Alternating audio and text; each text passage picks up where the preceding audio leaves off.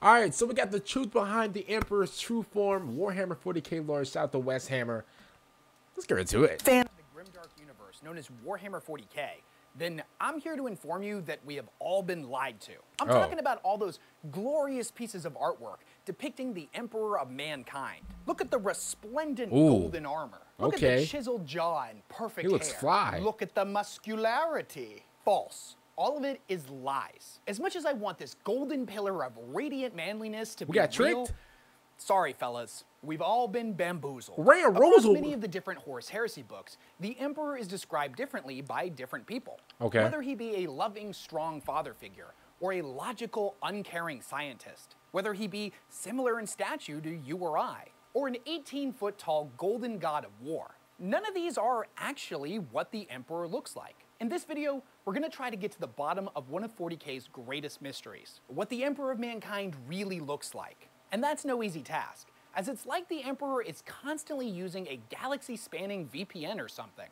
And speaking of VPNs, I want to give a shout out to this video's sponsor, Atlas VPN. Hey, weshammer, bro, get your money. No, listen, I'm gonna talk this real quick. I did not know that, like, I thought everybody described him as like the same thing. Like, whenever it came to like the Emperor in Warhammer 40k, like I've seen like his face 1,000 times. I believe like, and maybe that's just like Major Kill's version of like the Emperor or whatever. But like, I'm pretty sure we've all seen like the Emperor's like face or whatever, and like that little chart where it has like the Emperor and it has like all of his sons like surrounding him or whatever. Is that not how he looks? I thought that's like officially how he looks. I didn't know there was like multiple like versions of him that people describe. I did not know that. Wowzer. So which one's actually like the true one? 6 months extra with a 30-day money-back guarantee. Hey, weshammer, man, get your money. I ain't mad at you. Go ahead, man. But you'll have to be fast because it's a limited time offer. If you're an avid binger of streaming services like Netflix, HBO, or Hulu, Atlas VPN gives you I haven't watched Netflix in like 20 years. I'm just gonna be honest with you. I'll probably get like Netflix next year. No, probably later this year for the NFL game. But yeah, you can do so without having your activity tracked. Go Chiefs! Devices are protected. We did lose though. Simultaneously with a single subscription. And I think their coolest feature is that they can actually help you save money while shopping online.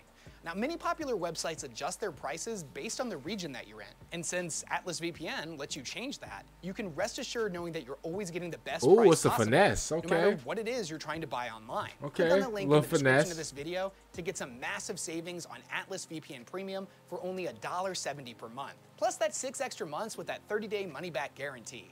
It's the best Atlas VPN offer of the year, so be quick. Big thanks to Atlas VPN for sponsoring this video. All right, here we go. Let's go. The Emperor of Mankind is one of the most interesting and complicated characters in any piece of modern fiction. He's an enigma wrapped in a mystery, bristling with inconceivable levels of psychic potential. He is one, if not the singular, most powerful living being in the entire 40k universe, one that the gods that dwell with the Imperium rightfully fear. Despite his insistence that he has always just been a man, there is a mountain of evidence to suggest that he is in fact a god. Whether he became one after his entombment upon the Golden Throne, or he ascended to godhood after he stole power from the Chaos Gods on Molech. Bro, there is no way. Bro, listen, man. There is no way. And as a Warhammer new booty, excuse my language, but there is no way, man, you were able to go crazy and have like 20 kids. And like, I mean, obviously, like, you know, he used some of like the stuff from like the warp or whatever. But the fact that he still used some stuff from the warp to create some of his kids, bro, is absolutely crazy, bro. The fact that you were able to create 20 like mini demigod versions of yourself, bro, is absolutely crazy. I mean, let's be real though. I mean, you kind of are like a bad father because, you know, some of your kids did turn out to be rotten apples. And I'm gonna be honest with you.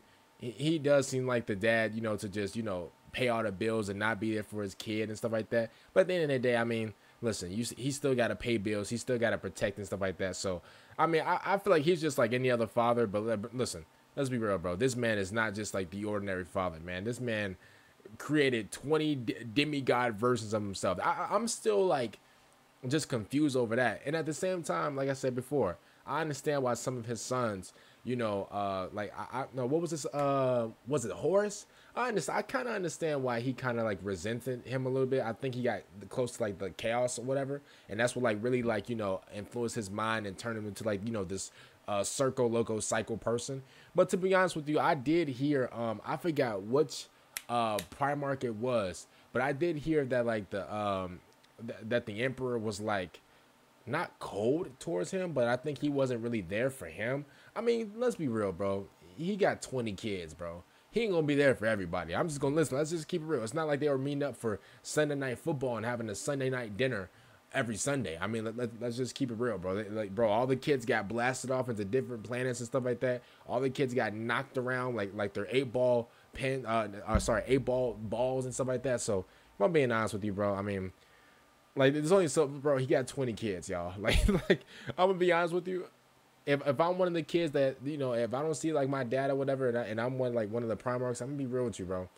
I ain't gonna really take it to heart, bro. He got like 19 other kids. I mean, bro, 2 of our brothers are just.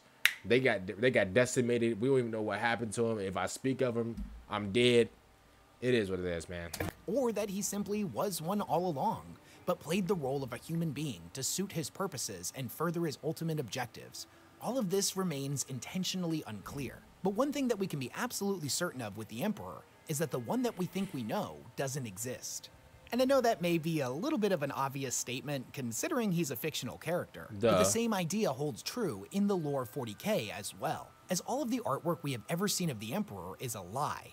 In one way or another, the images we have been shown of this person are intentionally misleading, in that they convey not the Emperor's true self, but what the individual artist who created it believed the Emperor to be. And all of these depictions are based on what the Emperor wants you to think he is. It's super meta, but I find it kind of interesting that even the fan art of the Emperor is subjected to his deception.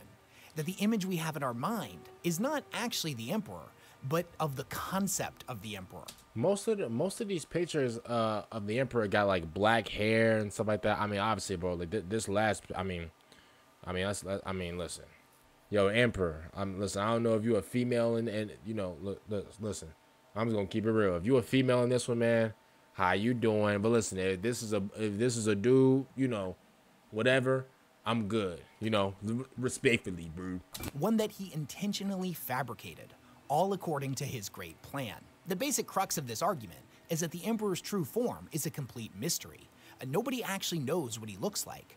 The figure they see is an illusion, a manifestation of his psychic will that takes the form of whatever entity will further his agenda. So what about the carrot that's like in the chairs? Is that it? 14-foot-tall glowing god of war to instill fear in any that would stand in the way of his goals, then that is how a warlord of a non-compliant planet is going to see him. If he needs to appear humble and meek in order to blend into a crowd, you most likely wouldn't even notice his presence, even if he was standing right beside you. Over the course of this video, we're going to examine the accounts of 3 different characters on what the Emperor actually appeared like to them, as well as diving into 2 real-life interviews from authors that have written about the character for the Black Library in the past. Snap! Now, some elements remain true for each of these depictions. The long hair, ageless face, and an aura of authority. But the differences between all these accounts are much more interesting. So, real quick. So does he like... Weshammer, he mentioned something about like how if he was like, you know, if he came into a situation where he wanted to be like swift or whatever, you wouldn't even notice his presence. So like, does he like adapt to like the environment and stuff like that? Like, I imagine like if he came to like, you know, like if he came just like on some chill stuff, I do imagine like him just like, you know, just chilling out instead of like coming from the sky as this Kevin Durant sized dude that's just glowing, who, bro, his armor is just pure gold. He got he's drinking from the fountain of youth. He looks like LeBron a little bit. Like, listen, I'm gonna be honest, I could imagine him doing that, but at the same time, you know, hearing what Weshammer said, it sounds like he just adapts to like his environment, stuff like that.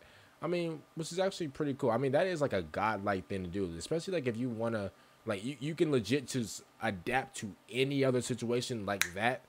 I'm gonna be honest with you, that is crazy. But to kick it off, we're going to examine a quick passage from the Master of Mankind, where the Emperor is speaking to one of his custodians, Ra Endymion, and he asks him, "When I speak to you, to others, am I speaking aloud? Does my mouth move and form the shapes of human language? Does a human voice emerge? Or is it merely how mortal minds process my presence and my psychic will?" On numerous occasions, the custodians had seen the Emperor interact with humans on different worlds, people that didn't speak High Gothic, and more often than not, spoke in a language that was unknown to anyone that was part of the Imperium. Wow, I didn't even notice that. I'm sorry I'm pausing a lot, y'all, but wait, I didn't even notice that. Wow.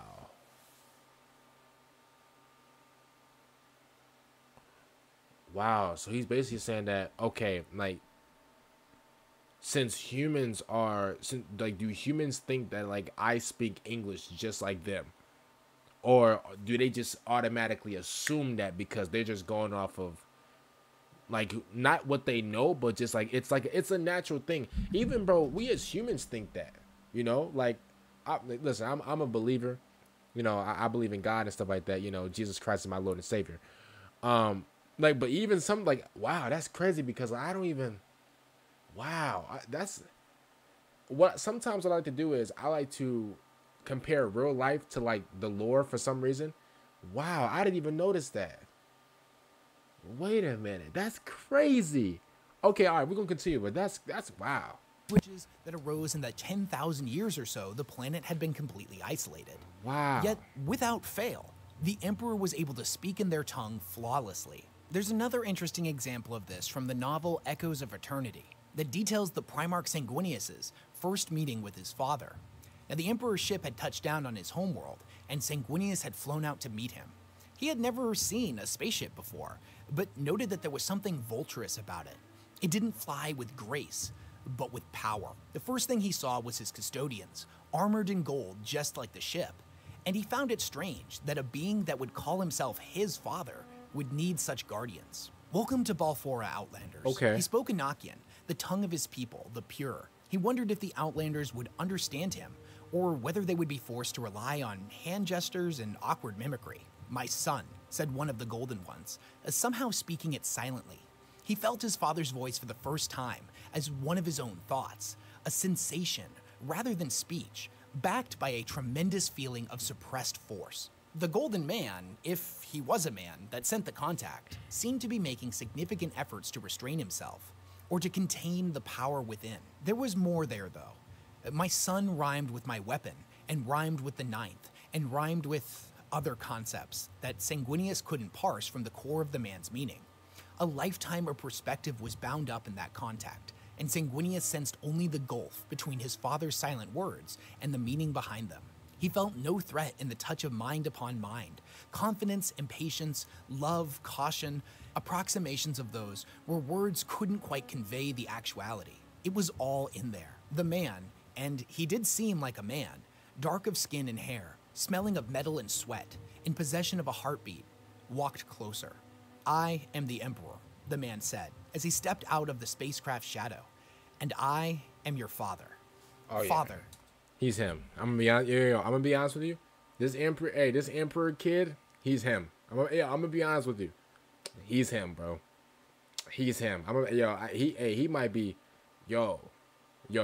I can't lie to you, yo. The way he's speaking, bro, he gotta be him. And the way they're describing him, he's him, bro. I'm gonna be honest with you. The man had said. The word rhyming in silence with master, with shaper, with creator. Sanguinius met the Emperor's eyes. What he saw there, glinting in the light of his father's gaze, was the answer to a question he had never even considered. This being, this Emperor, was human, but he was not exactly a man. "I see the light of many souls in your eyes, many men, many women." The Emperor smiled. "Is that what you see?" He spoke flawless Enochian, but the perfection was itself a flaw. He spoke the tongue with the same dialect and inflection as Sanguinius himself. Either the Emperor was pulling the meaning from the angel's mind, or imprinting meaning upon it. Whichever was true, he wasn't really speaking the language at all, nor was Sanguinius entirely certain that he could see the man's mouth move. "What am I?" he asked. "You are my son," said the Emperor, and again, the meanings and concepts danced beneath those words. "You are my son" was overlaid by "you are a Primarch, and you are my ninth general, and you are a component of the great work, and you were stolen by the enemy. And most unsettling of all, you may have been changed by them." "I don't know what you mean." "You will," the Emperor assured him.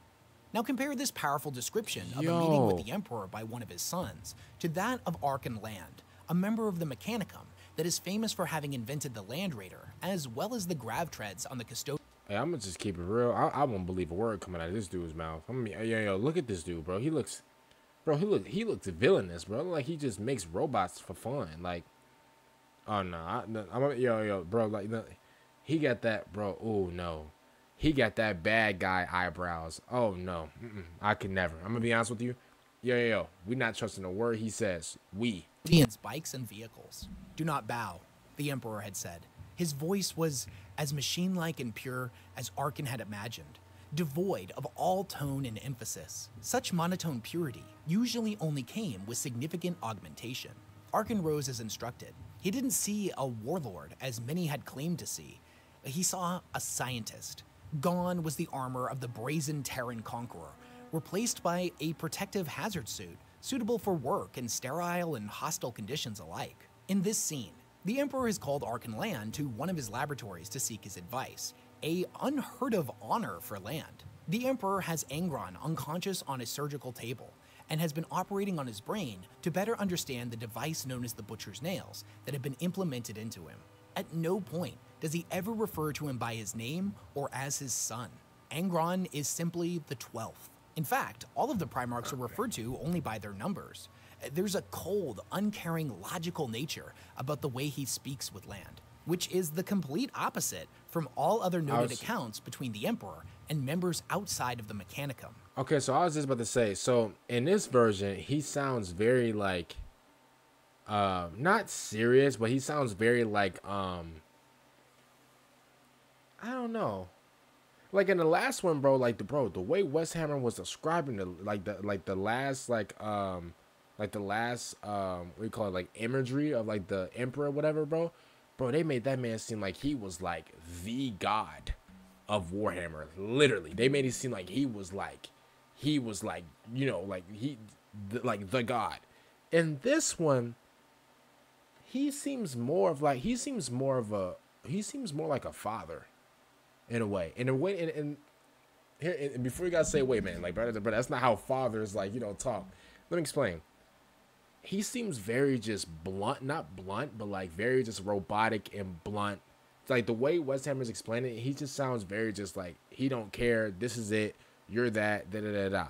The last version, like the way Westhammer explained the last one, he just sound very like, I don't know. It's just like, bro, like, the way Westhammer was like breaking it down and like the last like explanation of like how they described them in like the last one, bro, they made that man sound like he was like, bro, he was like the all loving father, like, bro, like for real, like that's the way they made it. Like, I got goosebumps a little bit. I was like, yo, hold up, yo, I got a little goosebumps. I was to say, Arkan had expected the Omnissiah's dispassionate demeanor, but to witness it in so intimate a context was inspiring in the extreme. So neutral, so inhumanly neutral. Divine One, he said, before he knew he was going to say anything at all. Land hesitated. You are more sanguine than I would have imagined in this moment, even knowing of your holy detachment from emotion. What would the alternative be? That I might mourn the 12th, as though it were my injured son and I its grieving father? Never that, Divine One, though some might expect it. It is not my son, Arkan. None of them are. They are warlords, generals, tools bred to serve a purpose, just as the legions were bred to serve a purpose. Man, that is something that do sound like something like the Emperor would say. I can't lie to you. That does sound. He sounds like a very tough. He sounds like a real tough father. I mean, because at the same time, he's kind of like just blowing it off. Like, oh, like why would I feel bad for him? Like, bro, I don't have no emotional connection with him. Like, that's not my son. You know, he's a warlord. He's a general. You know, he was made to serve a purpose. Like, it's like a in between. Like, it's confusing because at the same time you're kind of like blowing them off as like, you know, like you don't really care about them, but at the same time you're hyping them up, like you're bigging up their name as you're saying like, oh, bro, they were born to do this. You know, they're generals, they're warlords, whatever, and stuff like that. Let me see this. Just as the legions were bred to serve a purpose. See now he mentioned the legions, which makes me think like he's basically saying that, you know what, like, bro, you were just made to serve a purpose just like everybody else. I think that's what he's saying right now. And if that's the case, I'm gonna be honest with you, I take that back. This does not sound like the Emperor. This does not, because if that was the case, he would have made them just like everybody else. If even though everybody, you know, has a part or whatever, if that was the case, and like how you're blowing them off, whatever, and like they're warlords or whatever, and they're supposed to be like the leader of the legion, whatever, and they're just doing their job, cool, I understand that. But if that's the case, you wouldn't really, like, what's the point? Like, what's the point of even giving each legion a primarch or a leader? What's the point if you don't care about them? If you don't, because he's basically saying that, bro, I don't care. Like, I don't care, bro. He said, bro, like, you think I'm about to feel bad for a guy because you think that I'm his son or whatever? Like, no, bro, you're not my son. You're a general. You're a warlord. That's it. This second version, this second, like, explanation of the emperor, bro, do sound very cold. I will admit that. I don't think this is the right description. I mean, weshammer said there is no right description. So I mean, I'm gonna be honest with you. I would definitely rather have the first explanation of the emperor, in my opinion. He just sounds soulless. I'm gonna be honest with you. The primarchs. It is said they have always called you father. It seems so sentimental.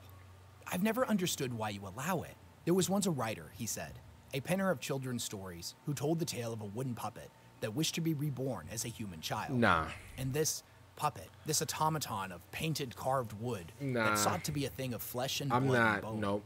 Do you know what it called its maker?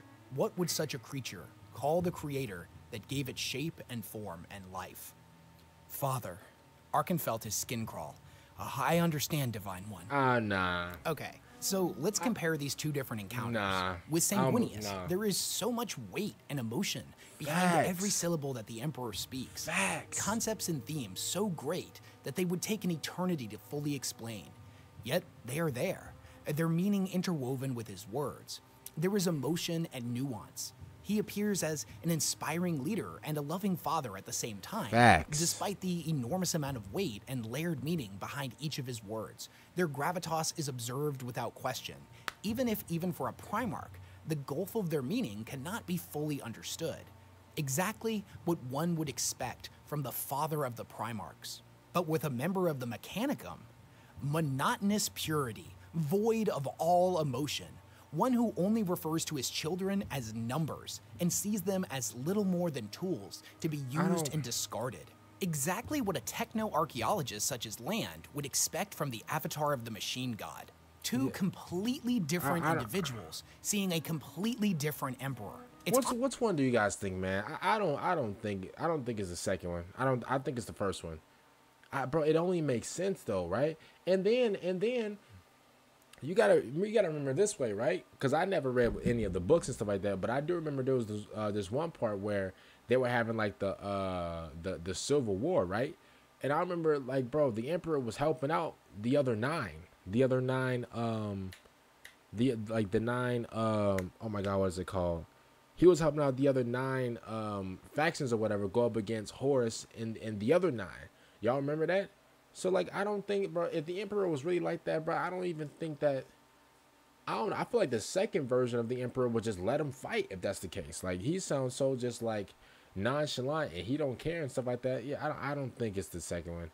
And it would make the Emperor seem so lame. That's just me. I'm gonna be honest with you. Honestly, kind of fascinating. So we know that the Emperor is able to imprint on the minds of anybody he comes into contact with. When he speaks, all those who hear him hear exactly what he needs them to hear in order to fall in line with his plans. And this isn't limited to just literal words, as there is so much more to speech. The way one structures a sentence, the inflection they use, their body language, all of these things are manipulated in a person's mind to present the image of perfection and absolute authority. It's neither here nor there, and it admittedly might not be a super relevant point, and I considered cutting it out of my script. But when I learned about this, I thought that it was very interesting that this is also exactly how demons of Slaanesh operate, appearing to you as the most beautiful person you could imagine, and speaking in such an alluring way that they can manipulate you down the path of damnation.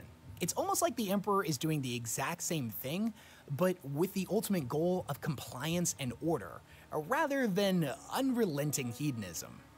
What's really interesting about this is that even a species like the Eldar doesn't have a real concise view of who or what the Emperor actually is, as there's an Eldari in the novel Godblight that mentions to the Eldar the Emperor has always been chameleonic, and that when trying to view his futures, all possible paths tend to burn away, and that try as hard as they might, the Eldar can't look on him or his futures directly, that he is a completely unknowable entity. It's actually a great shame that the necrons were still asleep in their tomb worlds at the time of the Great Crusade. Wow, so like they can't even like look towards his future. These people right here, I think they're known for like looking at people's like future and stuff like that. They can't even look at the Emperor's future. Like their stuff just burns away. Yo, that's crazy, bro. I mean, but like if that's, I mean, it makes sense, bro. If he's like, bro, he sounds like he is legit like the god of this franchise. I'm gonna be honest with you. That's what it sounds like. I'm gonna be honest with you, bro. That's crazy.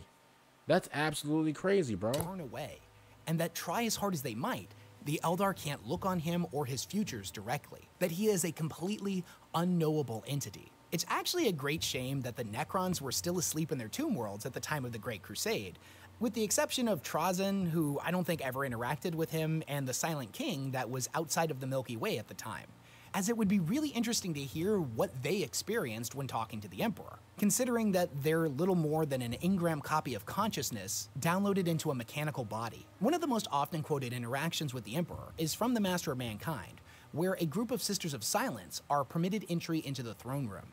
Individuals who are known as blanks that project a negative psychic aura. The Emperor's abilities shouldn't be able to affect them. If anybody could see through his illusions to see his true form, it would be them. Past experience told her that the blinding majesty and stupefaction others felt in the presence of the Golden Throne were wholly absent for Kyria and her sisters. She saw a man on a throne, no more, no less. No radiant halo, no psychic corona. She would have preferred the majestic ignorance. Better to feel everything and see almost nothing, rather than stare upon the naked truth.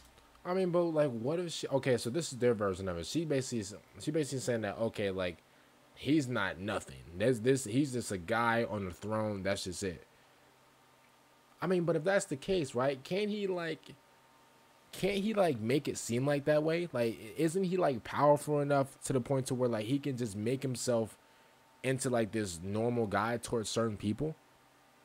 Can he do that? I'm pretty sure he can do that, right? If he can like suppress his power to the point to where like nobody else can like, you know, I'm guessing like get blown away from like all of his power, whatever. I'm pretty sure like, and also, bro, listen, I'm gonna be honest with you. This Emperor dude sounds like he's like all knowing.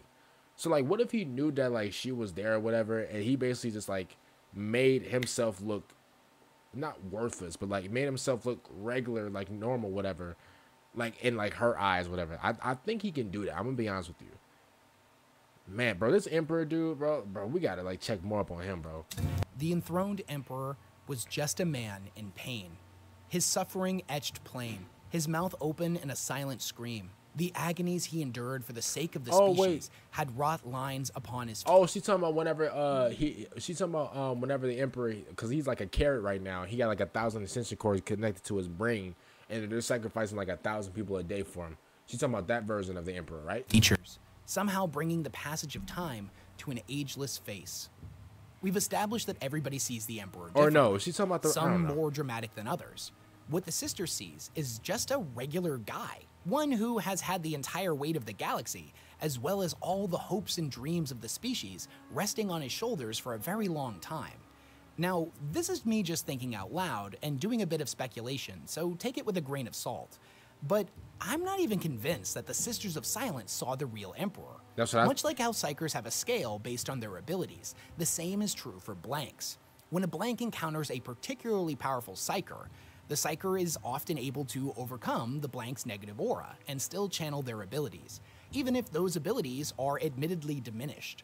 You can think of it in simple terms of negative and positive numbers canceling each other out. Okay. If the scale goes from negative 100 to positive 100, 0, then a blank at negative 50 power encountering a level 100 Psyker, the Psyker is still going to be operating at around 50% of their abilities. Oh, my bad. Bad math. I thought it was 0.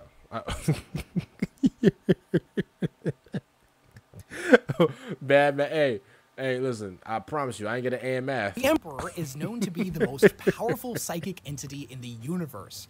I don't believe there is a blank alive that could overcome the sheer magnitude of his abilities. That's facts. However, when that particular passage was written, he was already on the Golden Throne, holding back the warp.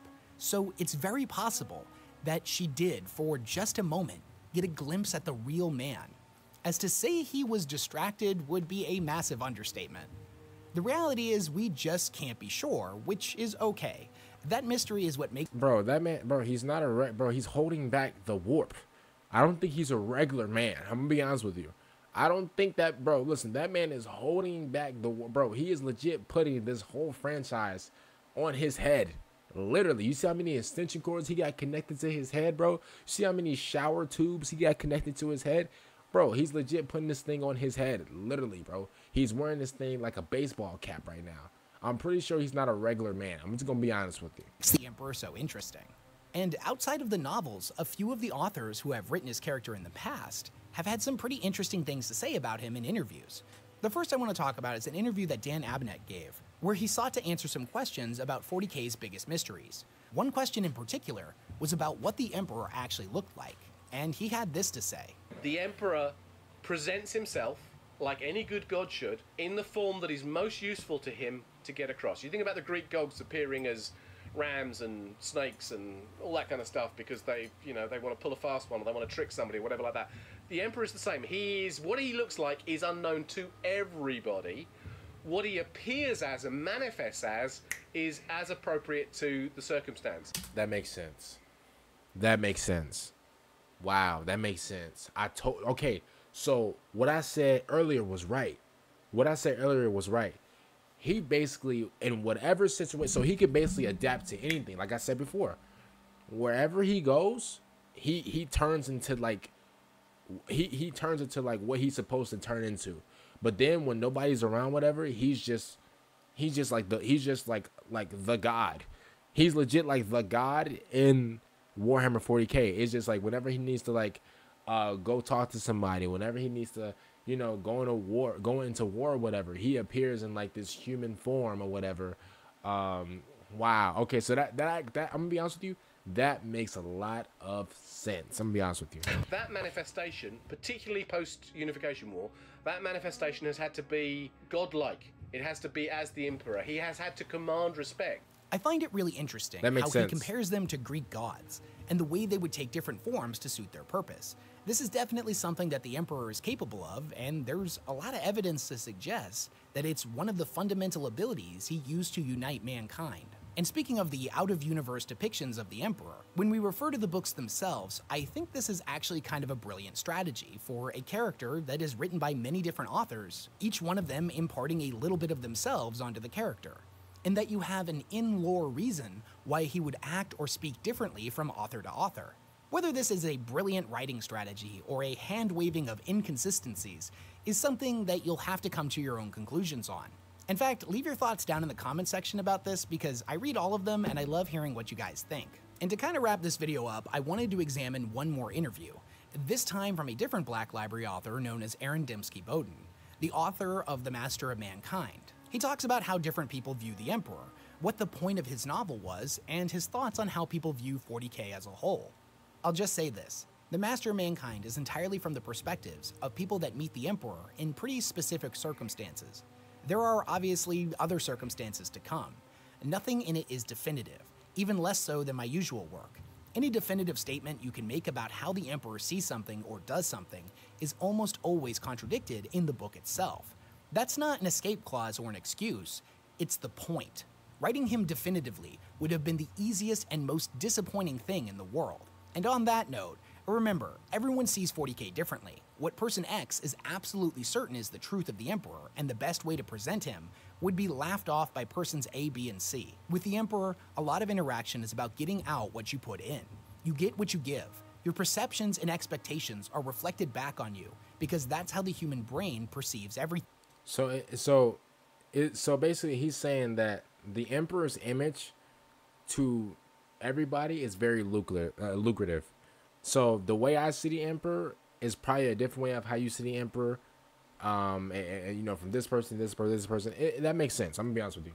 It's kind of like the same thing to like answer one. Dang.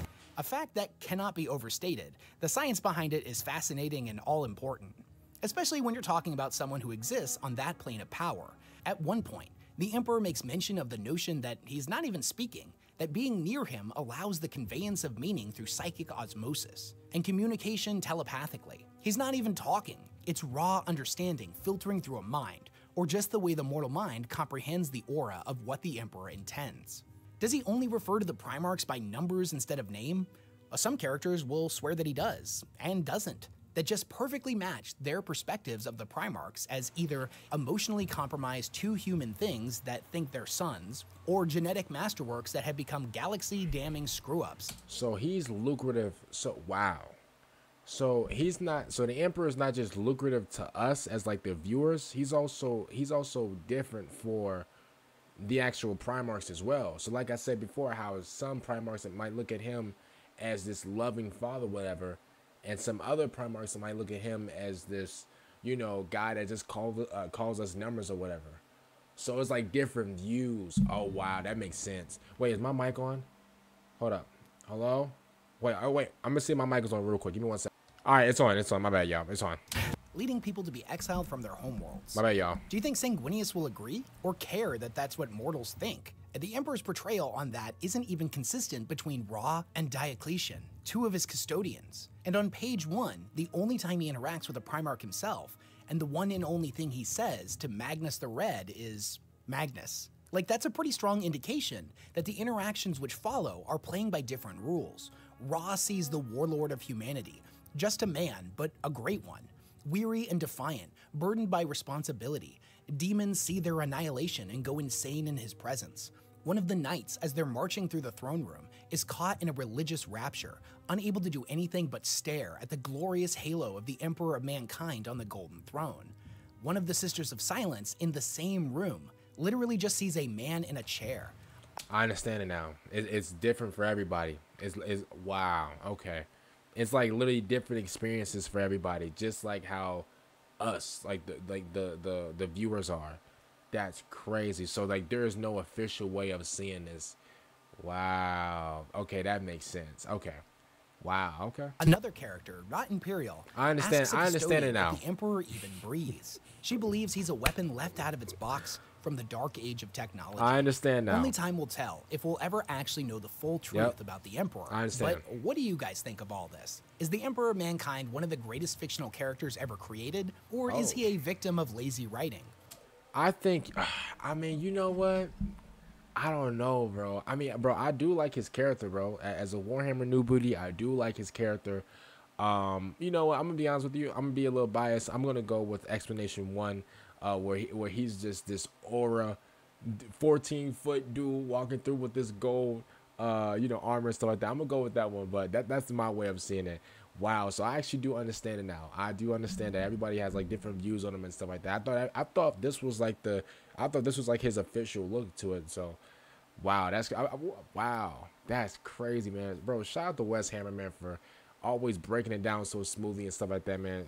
Big shout out to him. If you guys haven't already, make sure you guys go check him out in the description down below. And other than that, man, wow, man, that's crazy. I didn't know that I thought everybody looked at them like the same way. That's crazy, man. Make sure you guys like the video, subscribe if you guys are new, and I will see you guys at the next mount. And